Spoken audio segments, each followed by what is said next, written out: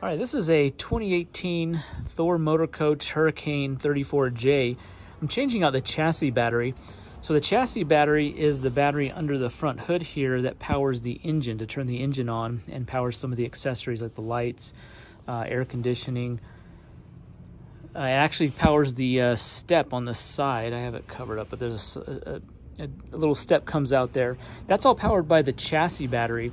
Not to be confused by the house battery. The house batteries power all the other components in the house, but I'm changing this out. It's about 5 years old. I just, kind of as a preventive measure, I just want to change it out because it's 6 years old now.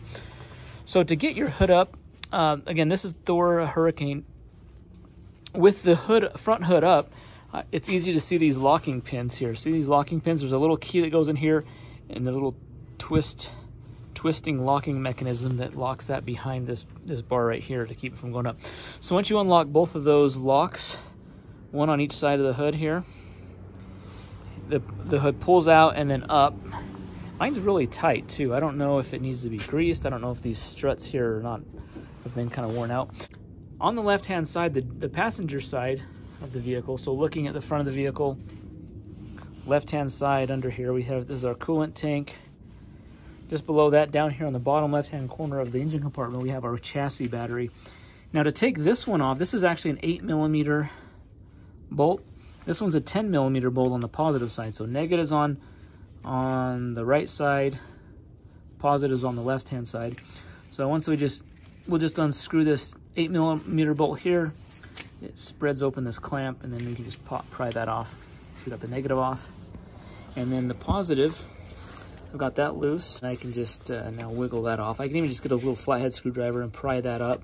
With both the negative and positive terminals off the battery, there's this little clamp here. This is a 10mm bolt. I take that off, and that's just a clamp that kind of clamps down on the bottom of the battery, and it prevents it from moving around. You can see it's in there pretty solidly. Once I get that off, I'll be able to pull that battery out.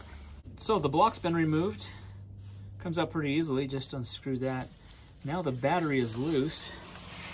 You see that I can move it now. I can get that out. This one doesn't look like it has a handle on it, so yeah, the handle's been removed. So I'm gonna have to, that makes it a little harder to get it out. Battery is out. It actually wasn't that bad to get it out. These wires move out of the way pretty easily.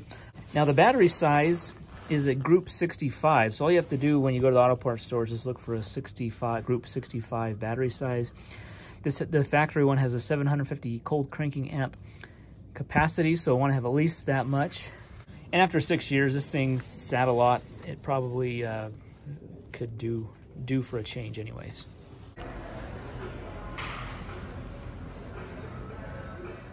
Got the new battery. I picked this up at Sam's Club. This is the Duracell Automotive. I mean, this is, it's probably just a mid-grade battery, nothing special, but it does have a higher cranking amps. Cold cranking amps 850. 1045 at 32 degrees. So it looks like it's got a little more cranking amps than the other one, which is nice. It's got a warranty on it. So I'm just going to drop that in, get it hooked up.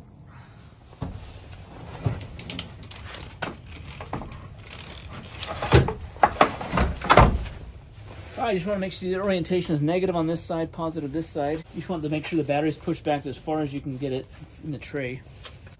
Helps to have a little extension on your ratchet too.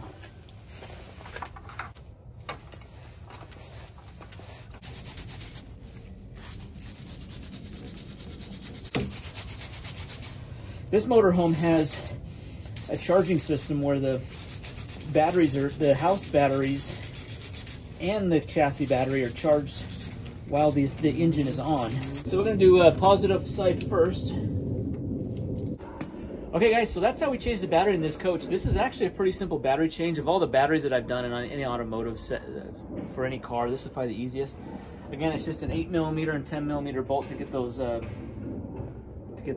cables off, and just pop the new one in. Remember, you want to do this before, take the old battery out, take it to the auto parts store so you can get the core exchange, the core charge. Usually it's like $10, $15, $20.